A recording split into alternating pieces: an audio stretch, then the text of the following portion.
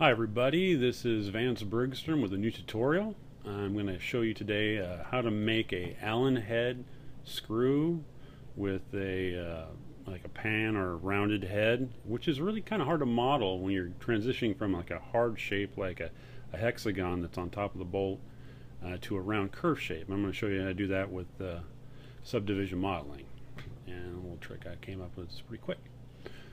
So let's go. This should work in Max 2013 and 2012. I don't know about anything before that, so you'll have to just give it a try. Okay. Anyway, so to start with this, we'll start out with a hex insert where the Allen key goes into. So we'll go over to the Shapes tab, and we'll click on N-gon, and from there we'll click on 6 sides down here because, well, hexagon 6-sided, and we'll go ahead and go over to the top display, and we'll just draw that out to a reasonable size. We'll just say like that. Alright, we'll come over here and we'll right click on it, and we'll convert it to editable poly so we can do poly modeling just like that. And we'll see if we get a shape now. I hit F4 and we can see the lines. In fact, I think I'm going to hit, if you hit the J key, you can get rid of the stupid bracket, so we'll do that. Alright. So let's give it a little bit of depth now. And select the border in your Edit Poly Tools. We'll click on that, and we'll get the whole border. Now we can go ahead and just shift and drag it up until we get like a reasonable depth, something like that. Looks pretty good. Kind of look inside, looks the way we want it to look. Alright. Now to show you, we're going to throw a Turbosmooth Modifier on there just to show you what's going to happen here. Because we're going to have to transition from this hard shape to a curve shape.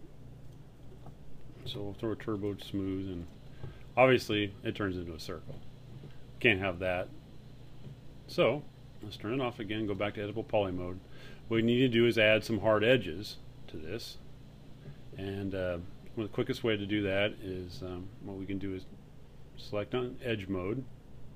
We'll select an edge, and you can click on ring, and that way it will select all those in that ring.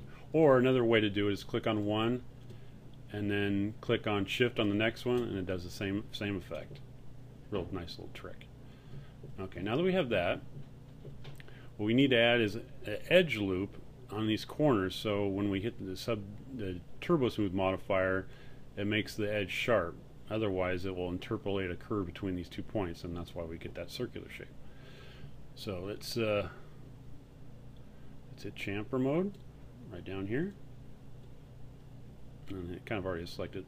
We want to have it set for 2, so we have the original line and then a hard edge on each side is fine, the way I like to do it, and make it a good distance, something like that. Should be fine. And hit check. Okay, I'll turn this off again.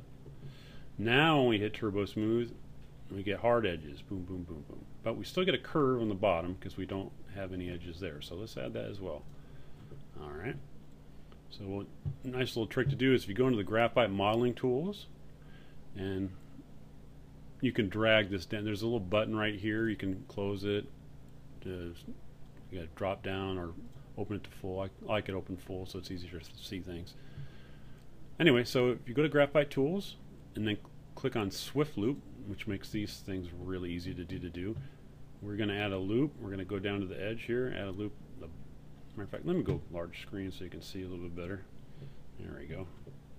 We'll add a loop. We'll go back to Swift Loop, just like that. We'll add one at the bottom, so we'll have a sharp edge here on that transition. And we'll go here. Boom. Now when we hit Turbosmooth, look at that nice sharp edges everywhere. And we'll still be able to do some curves, and that's what we want to do. Alright, so let's turn that back off again. Go to poly mode. Okay, now we want to transition from the insert for the Allen key into the kind of the curved bolt head. So let's do that right now. So we'll click on border. Let me go right there. So we selected the very edge border. Alright, let's switch to scale, and then we'll just shift and then scale out, just like that.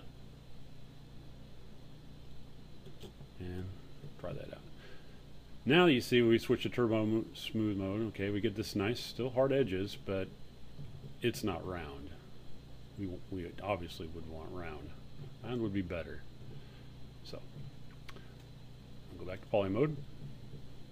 And see, the reason why we have sharp edges is because we have these edge loops that are close together. Whenever you have close edge loops, you get sharp edges. Here, here, and here. So we need to spread these guys out a little bit. Alright. I'm going to show you a little trick for that. To spread these out. Now, go ahead and click on the edge.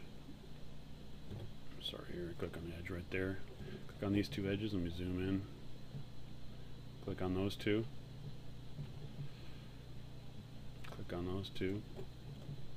I'm doing this manually. There's an easier way to do it too. You could select similar mode in the poly tools, but in case you don't want to do that, you can just do it the old-fashioned way. Select this. Boom, boom, boom, boom. All right, so now we have all these edges selected here on the corners. Now, our goal is to make these even spaced, or at least as close as we can get. That way we don't have these tight edge loops on these corners to make it kind of a sharp edge. We want a rounded circular edge as much as possible. So now that we got those selected, we'll just hit scale. And you can see if we pull this out, we can go ahead and spread these out just like that, just like magic.